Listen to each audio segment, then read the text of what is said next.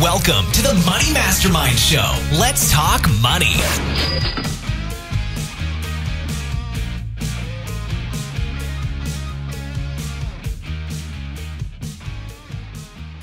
Good evening and welcome to the Money Mastermind Show. I am your moderator for the evening, Glen Craig, and tonight's illustrious panel is, of course, Kyle Prevost, Miranda Marquette, Peter Anderson, and Tom Drake. Summertime, we all love it. Songs have been written about it. We wax poetic over it. But when all is said and done, when the summer's over, you can end up with a big bill. So what do we do about that? What do we do to budget for it? And to cut the expenses if we can. Let's go around and start out and see. So let's talk first maybe about summer expenses. How are they different from the rest of the year? Somebody like to jump in? I will jump right in to start here. I don't think you mentioned it, but there's a statistic. According to American Express, the average family of four will spend $4,580 on vacation travel this summer. So that's quite a bit of money for a summer vacation. But that's just the start of it. You have your summer vacation, and you have other things as well. You have your summer sports camps. You have summer camps. You've got day trips, family get-togethers, trips to the amusement park. Maybe you have a state fair in your area. There are tons of things that you're spending money on during the summer. So when it all comes down to it, you're going to be spending thousands of dollars in the summer. So it's really something you need to plan for. Yeah, and another thing, too, is not only are you spending more, but a lot of the time you're making less money over the summer. I know in my family, my husband's a college professor, and, he's an adjunct, so he gets paid by the class. And so during the summer, he teaches 2 classes instead of 4. So that kind of cuts back on the income. And then if you take time off work, if you don't have paid holiday vacation days left, and you take time off, then you've got fewer hours. Just summer is just a time where you ramp up those spending, and at the same time your income might be falling as well. Yeah, and I'm guessing that's just one type of variable income. If you're any type of freelancer or any way that your income depends on you doing the work, if you're on vacation for 2 weeks, unless you have it set up to keep going passively, you're not making money while you're there. Especially if you get paid hourly or on a per diem or time basis like that. So summer's expensive. How do we plan out the money? How do we plan out our budget for the summer? What's the best ways for us to go about it? Well, I think, like you guys said, vacation is obviously the big thing. So you got to pretty much save up throughout the year is one of the things I do. No different than I save for Christmas. If it's a big annual expense, plan for it in advance, and then you've got the money there available instead of going in the hole to try to go on a vacation. Do you have any sort of favorite ways to try to save in advance? Like, I know I've in the past used online savings, and I'll set up a separate account just for a certain subject and have money automatically going in there. Does anybody have any? Yeah, here in Canada, we've got the TFSA, which I use for all my spending like that. Anything I got to save up and pull the money out at some point within the year, it all piles into there. You have a tax break. You have to mention that. You have a tax break with your TFSA. Yeah, I pay no tax on any of the gains, so that's why everything goes up in there, property taxes and vacation and Christmas and everything. Yeah, for me, I do something similar to what you were talking about earlier, Glenn. I have an online savings account with Capital One 360, and you can set up sub-accounts with their accounts. So I'll set up sub-accounts for our vacation budget, also for any other smaller expenditures during the year or during the summer that we're going to be having, just because it is a higher spending time of the year, and like you said, there's not always as much income during that time of the year. So we set up a zero-based budget in YNAB. You need a budget.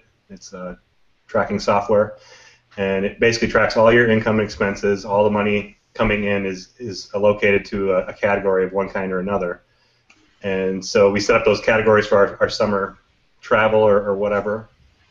And then as soon as money comes in, it gets categorized into that category, and it goes in directly to our Capital One sub-account for that category. So we plan a year ahead of time for big summer travel, and that way we have 12 months to save for it. So if we want to save, $3,000 for the travel for the coming year, we just save that small amount every month, and when it comes around, we have that money ready to go. So.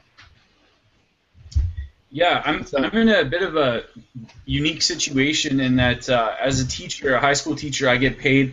There's a few different ways different unions do it, depending what state or province you're in. But my school division, what happens is we get paid in 12 monthly installments, but we get July and August's monthly payment in June. So on the last Friday in June, we get this massive amount of money. Well, for us, it's massive as teachers. 3 months paycheck. In deposit in our bank accounts, and I usually just separate it from within there. I find that I've got enough of a cushion those other months, and I think one of the reasons I have those cushions, and again, it's unique to possibly my situation where I live, is that my energy costs are actually substantially lower in the summer, given how prolonged cold it can get here in the winter. And then if you want to take a long trip, chances are you want to do it during the winter months, right? So the summer vacations are actually much cheaper for many of my friends and the people that I tend to vacation with. So one interesting thing to note about the unique situation is how few teachers can actually budget for those 3 months. Like, we're not talking sort of intense budgeting, and we're talking people that have some post-secondary background or who like to think they're smart anyway. And come September, come the last Friday in September, you would not believe how many people are scrambling, talking about how they've racked up credit card debt or how they've had to learn what a line of credit is. They had to take out a home equity thing. And that's just crazy to me that, like, the people teaching our kids, some of them teach math, and they can't understand the math of a line of credit. It's pretty phenomenal. Well, I think part of the thing, though, is I would think that in your situation where you get this massive amount of money all at once, it feels like a windfall and not like a regular type of it's not like a regular paycheck. It feels like a windfall, and we all know what happens with windfalls, right? We all know behaviorally, what happens with a windfall. You blow it. I mean, that's just what you do with a windfall, even though you shouldn't. And so I think that's another thing to consider too, is how do you react with money? My problem is we summertime, even though we try and do that whole variable income thing where when you have a good month, you put extra away and you have a cushion and we have a good emergency fund, and we have all these things, but during the summer we're kind of okay with carrying small balances on our credit cards on occasion, just to ease the cash flow situation. Just because my income is variable, and then once summer hits, his income is super variable, and so we kind of, during the summer, we kind of let our cash flow situation just kind of be fluid, and so we are willing to, carry $500 balance on our credit card, rather than going through the process of getting the money out of the emergency fund, moving it around from our cash cushion. We're okay with, coasting by with the $500, and then when, the school year starts and I bring on more projects and my husband, gets his class load back up, then we just pay right off. It's not a problem. So I think you have to really think.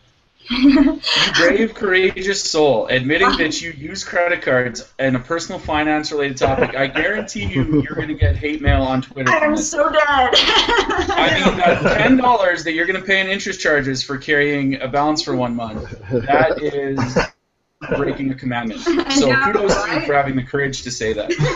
Well, I think actually, the credit card that we would carry it on, I'm very careful about which ones we use, and I've gotten to the point where, and to my husband, I'm like, you will use this card, you will give me that other card, and you will use this one, and but no, we've gotten to the point where the one that I would actually use to carry my $500 balance it's an interest rate, it's a fixed interest rate of 9.9%. It's So for a credit card, that's not bad, 9.9. Sure, Miranda, whatever you say. I'm going to Google Miranda Marquette credit card articles and see what happens when Google returns 7,993 results. Okay, yeah. I'm ready to be pilloried.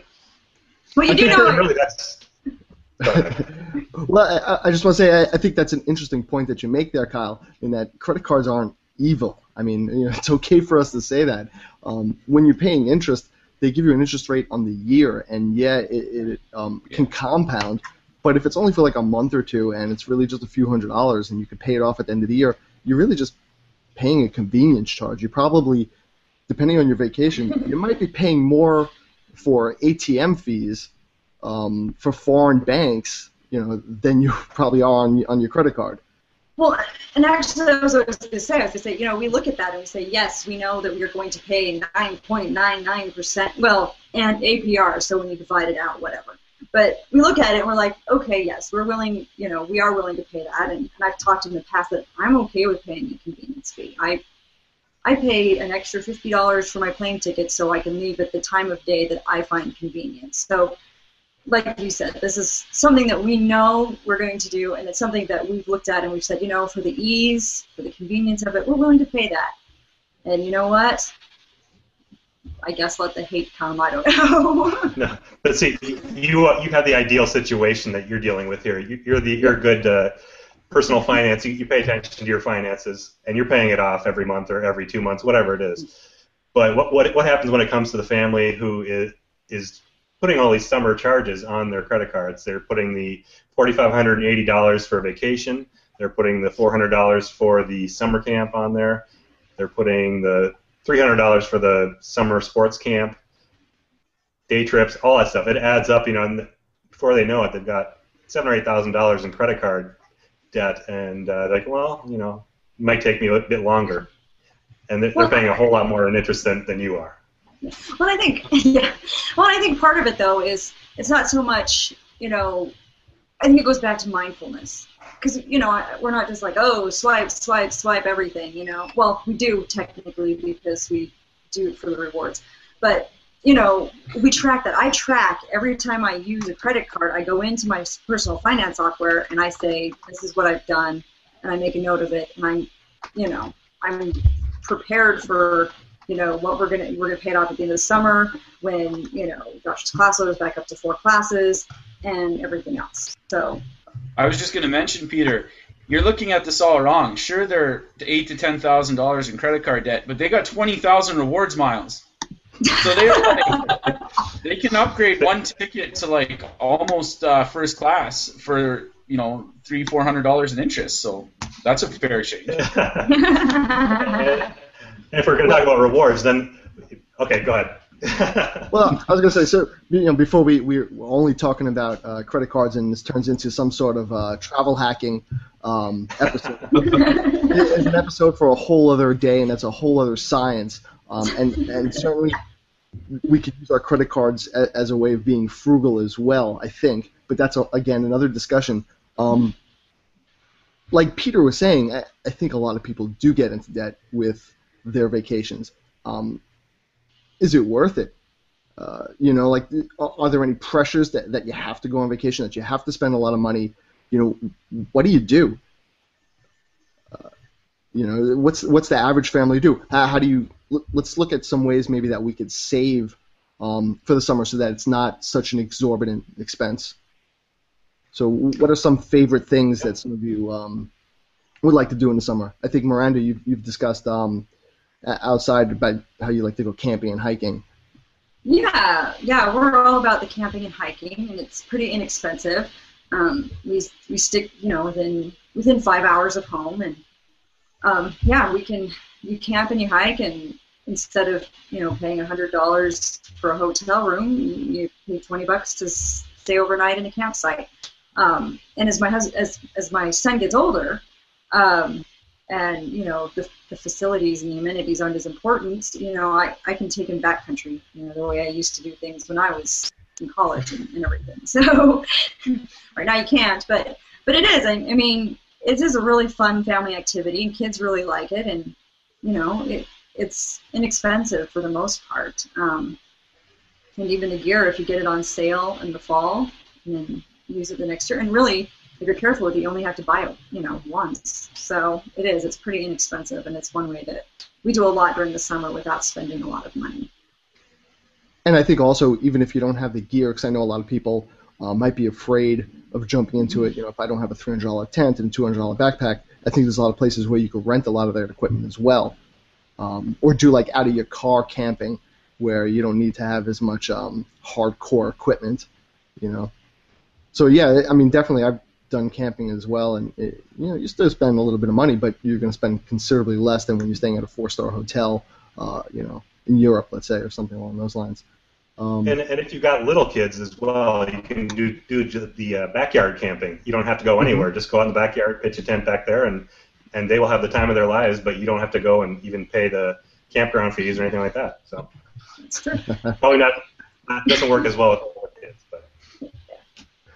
So Kyle, I understand you like to do cottage vacations. Can you tell us a little bit about that? Yeah, well, sort of where I live here in the Canadian Prairie, the summer times when you want to be in Canada, and there's all this like pretty reasonably priced lakefront or riverfront property. So the cottage life has a lot to offer. Now, granted, those costs can ring up in a hurry, so I guess I'll put a little asterisk beside cottage life. So when you buy a cottage, you have to factor in things like an extra taxation, extra maintenance costs, depending on what sort of cottage you're looking at. There's various different fees that can be attached.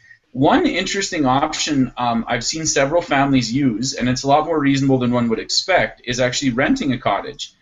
You can rent some gorgeous cottages for several $100s a week, and people look at that and they go, well, why would I pay that? I could just pay the mortgage on a cottage of my own. Yes, but you don't have to go there and do the maintenance every 2 weeks. If you only show up 4 or 5 times a summer, you can begin your vacation as soon as you get there.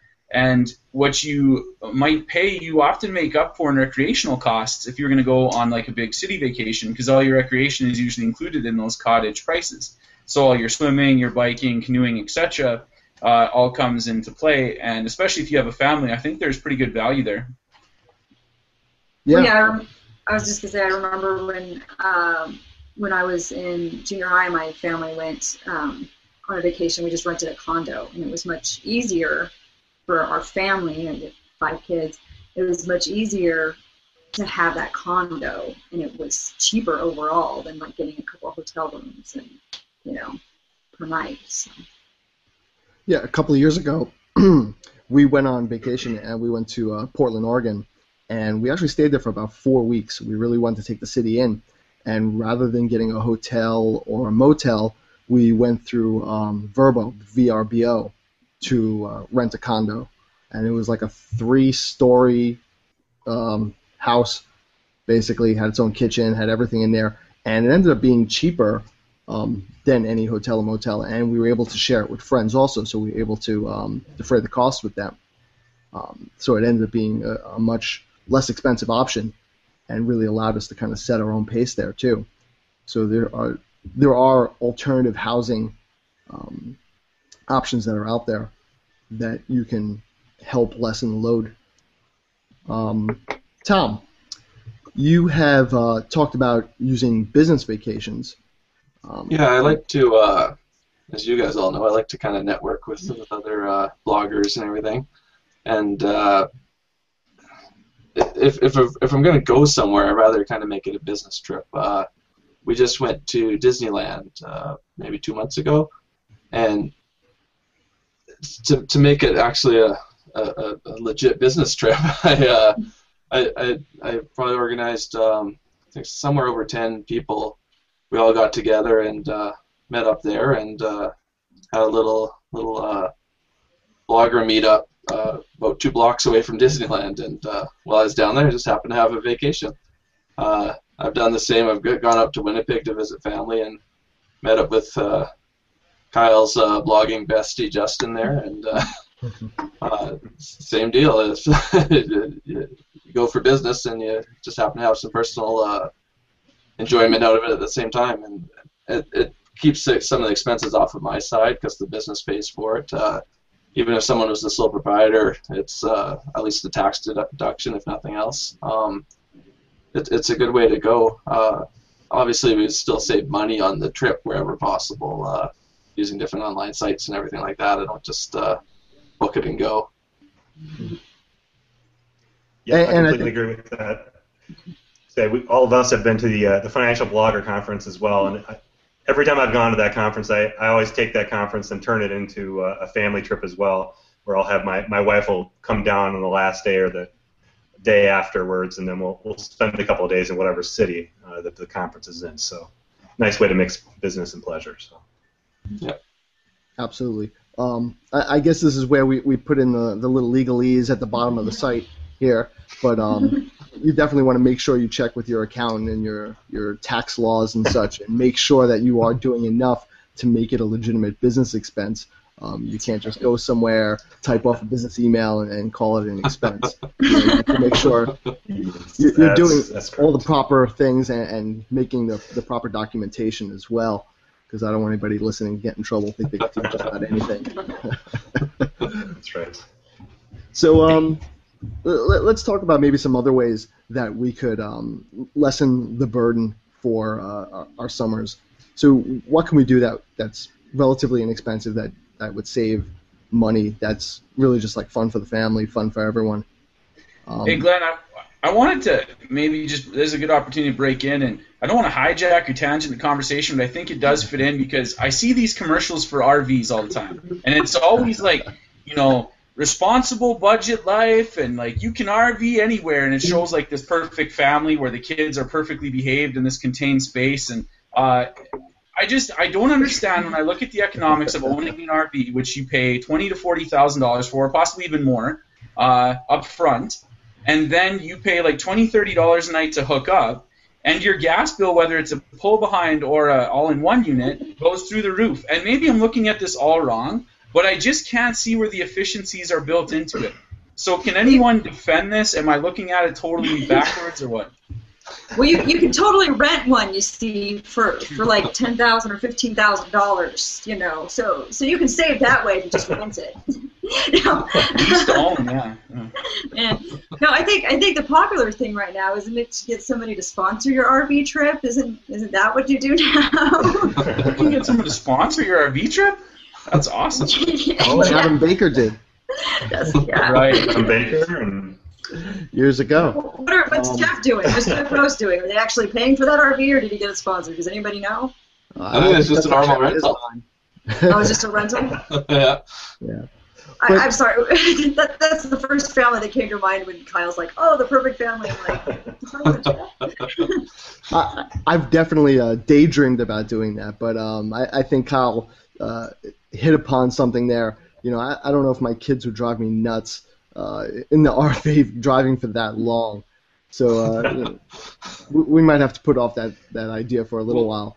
Well, and here's the other thing. Like, I know Peter is even taller than I am, and assuming that some of his offspring are going to inherit his Scandinavian Viking genes there, I'm just not comfortable in an RV. Like, I'm way too big for everything in there, and I would assume, I don't know, have you ever spent any extended periods in them, Peter? I have not. No, RVing is not something I've ever really cared to do that much. But again, with the RVs, it comes back to that whole owning versus renting thing. I can't see how it would be a good deal to own one, but I can see maybe renting one for a weekend or a week-long trip or something. But yeah, the maintenance costs and the gas if you're driving all over the country, I can't see doing it. I don't know if it makes it a great deal, but I know an RV can be a great thing to buy used as well, because it depreciates like heck. You can, it's like a car, except someone might drive it 2 times a year. So you can buy a 10-year-old one that's a decent deal, and then go park it in the Walmart parking lots and save some money there too. I know if I'm going in an RV, I want the one from Stripes. You remember that one? Well, I always think just looking at the basic math, if you pay $40,000 for a new one, that's $41,000 cabin rentals you could have. So, like, I don't know. Again, all the other costs you put into it too. Maybe someone out there's some RV marketer that's screaming at their screen right now, but I just don't get it personally. I think I think the RV is an extension of something else that we'll talk about right now, is the staycation. That's the RV is like an extended long distance staycation. But anybody like to actually talk about what a staycation is? It became a popular term once the Great Recession hit and people couldn't afford to go on big vacations and pay for flight tickets and hotels and whatnot. Would somebody like to just give a few words on what that is? Yeah, just you're staying close to home and basically vacationing in your local regional area and acting like a tourist in your area and just finding fun things to do with your family and maybe finding free or frugal things to do since you're staying home because of money reasons anyway, usually. Finding free things to do in your area like museums or zoos or local festivals, going to free concerts, movie in the park maybe. Things like that, but just basically having fun in your regional area and acting like you're coming from somewhere else and going to see all the tourist spots that you might come to see if you were from somewhere else. And even if it's not free all the time, it can also just be cheap. Even the fact you're not having a hotel and everything, it can be cheap. Like if I go to a city, I've got to do everything there that's touristy.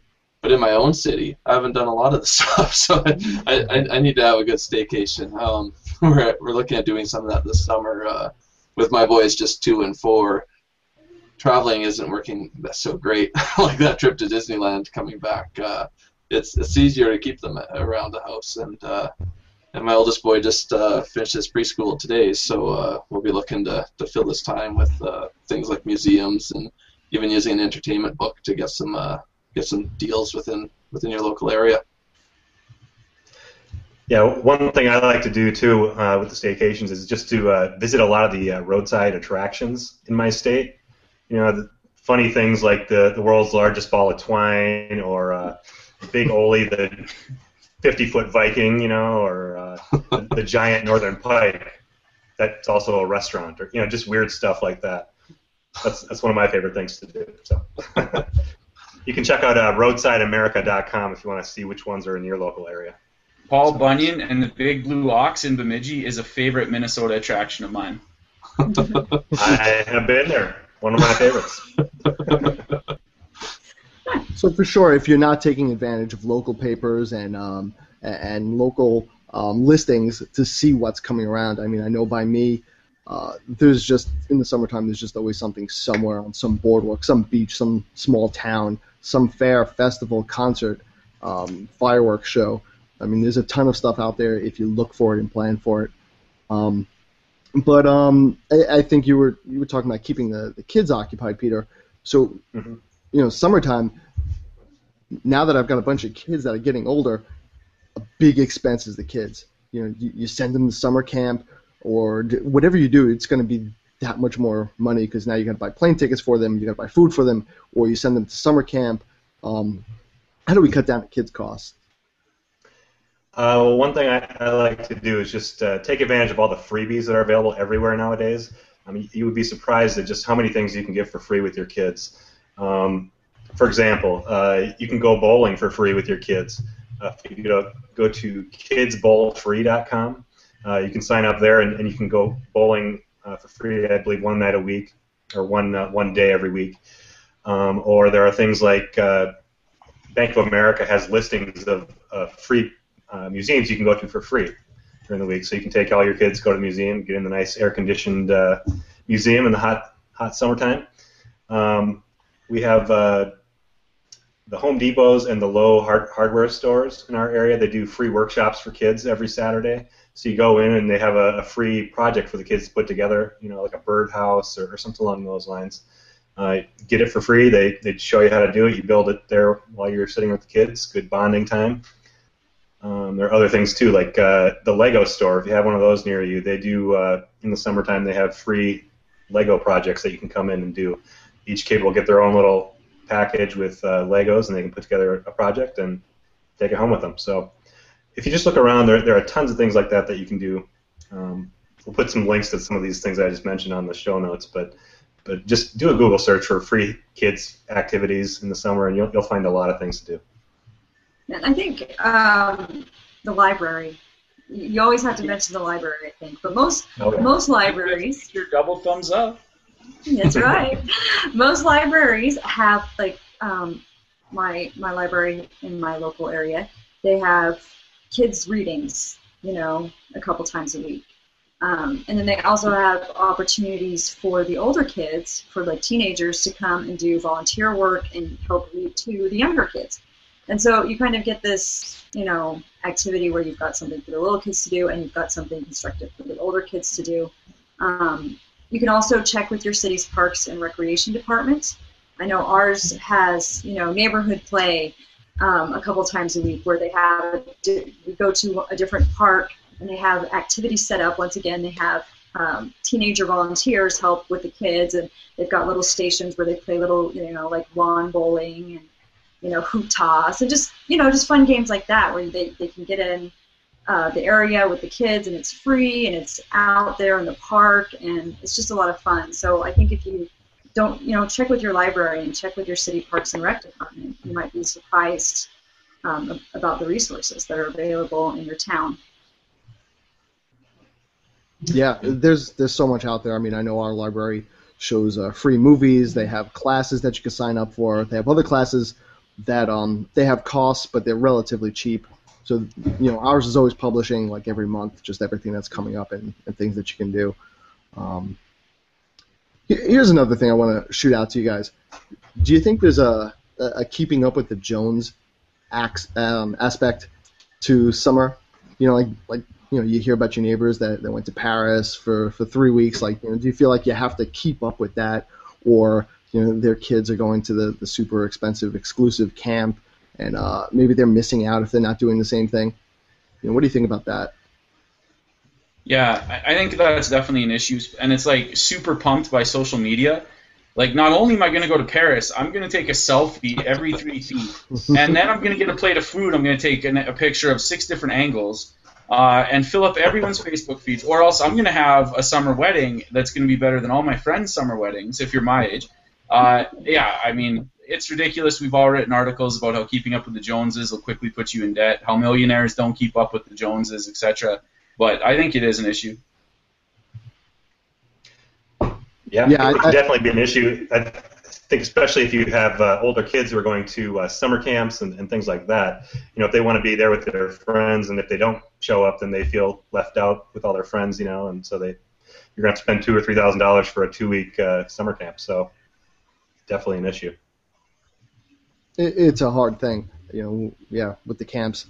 That's another thing you just have to budget for sometimes. Or instead of going to the super big camp, you try to find a camp that maybe costs a little bit less, or you don't go for the full, 4 to 6 weeks. You go for 1 or 2 weeks and cut it back. But yeah, those are a lot of expenses that can really eat us up. So let's all sum it up here, and maybe I'll go around and everybody can kind of maybe just reiterate one of their points on budgeting for the summer and some things that we can save on, or ways that we could maybe not spend so much. Kyle, if you could tell us a little bit to reiterate.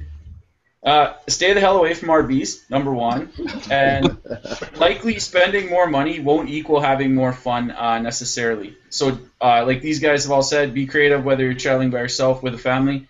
And finally, before I go fishing here, just check out our blog with all our show notes, everything we've listed on, and Pete's got a monster article that we'll link to.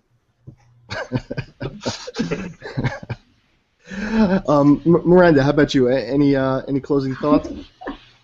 I just really think, once again, just take a look at what is coming up with your spending and kind of plan for that. I think too many people just fill up their schedule and don't think about how they're going to pay for it, or they don't think about how they're going to make it work. They just fill up their schedule with a bunch of stuff, and then they're in the middle of it going, what just happened? So I think look ahead and kind of plan and learn to say no. To a certain degree, you have to figure out when enough is enough, and then say no. Peter, how about you? Yeah, for me, I think the key is to be aware of what your expenses are going to be and set up a family budget to cover those things.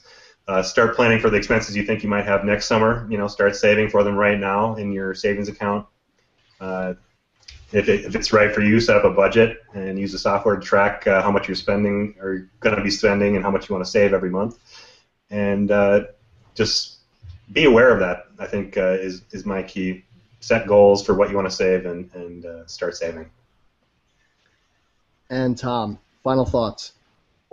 I think one of the biggest ways to save money on any sort of summer vacation is use the internet to your advantage. Like Expedia or what's it called in the States, AAA here at CAA. There's loads of deals there. I mentioned the entertainment book before. Like, not only is there lots of free stuff to do, but there's no reason to just pay full price for anything. There's loads of stuff related towards summer attractions. Great points. I mean, we don't always have to pay. Everything that's listed there. There are lots of free ways, lots of frugal ways, and lots of coupons and discounts that are out there. So, with that, you can budget for your summer, you can plan for your summer, and it doesn't have to cost you a whole lot of money. With that, thank you for joining the Money Mastermind Show. Please go to our site, moneymastermindshow.com. Check us out, follow us along, and until next week, be good with your money. Good night, guys. Thanks for joining us on the Money Mastermind Show. Get more information at moneymastermindshow.com. Don't forget to subscribe to the show on iTunes and YouTube and follow us on Google+.